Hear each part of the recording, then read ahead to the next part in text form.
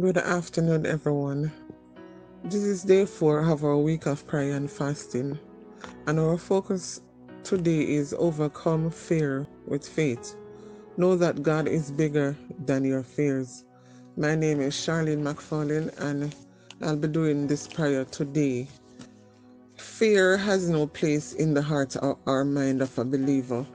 And if we trust God, knowing that He is faithful to do the exceedingly abundantly for us, then we can say that fear has no place in our heart.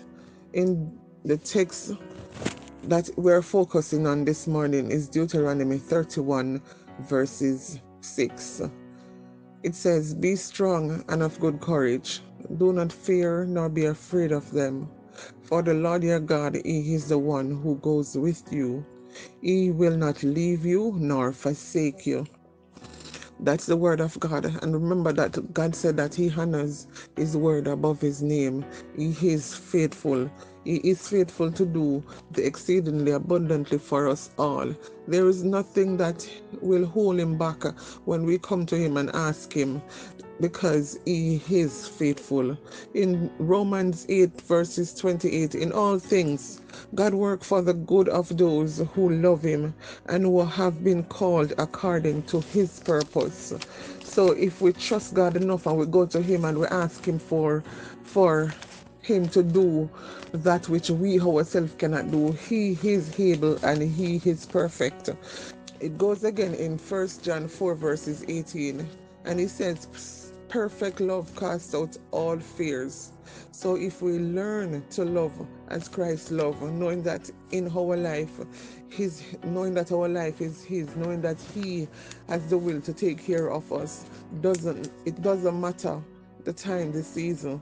He is that faithful God. Fear cripples one's ability to do things. Fear let you do things that is out of the will of God.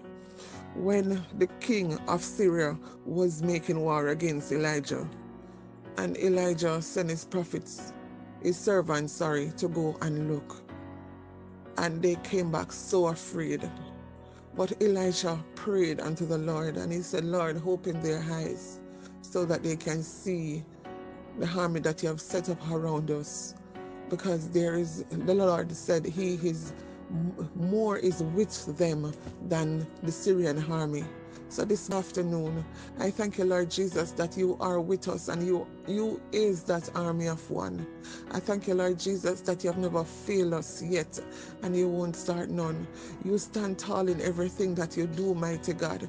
You are strong, mighty God. You said we must be of good courage. We must lift our faith and believe in and trust in you, knowing that you is the God of the miraculous. And this afternoon, I thank you, Lord Jesus, that you are our Father. You are our tower of strength.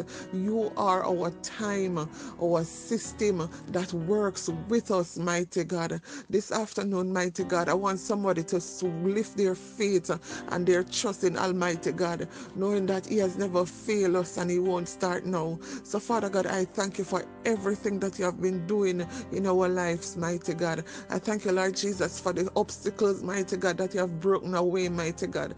I thank you, Lord Jesus, that you put us to stand, mighty God, and not be shaken, because you are that solid rock. Mighty God, we lift you up this afternoon because there is none like unto you. We glorify your name, Jesus, because you are worthy to be praised, you are worthy to be honored, you are worthy to be glorified. And this afternoon, mighty God, there is nothing that stands in our way that you cannot move, mighty God. Father God, you said if we have faith as small as a mustard seed, we can say to this mountain, be moved, be moved, be moved, and go into that sea. Father God, we thank you, Lord Jesus, that we have that resurrected power that raised you from the dead, mighty God, in our body. And we will stand, mighty God, knowing that you, mighty God, stand with us.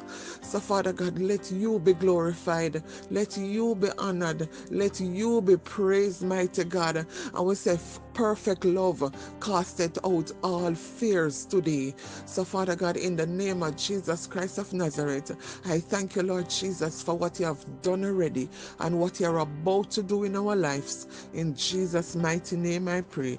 Amen. Amen and amen.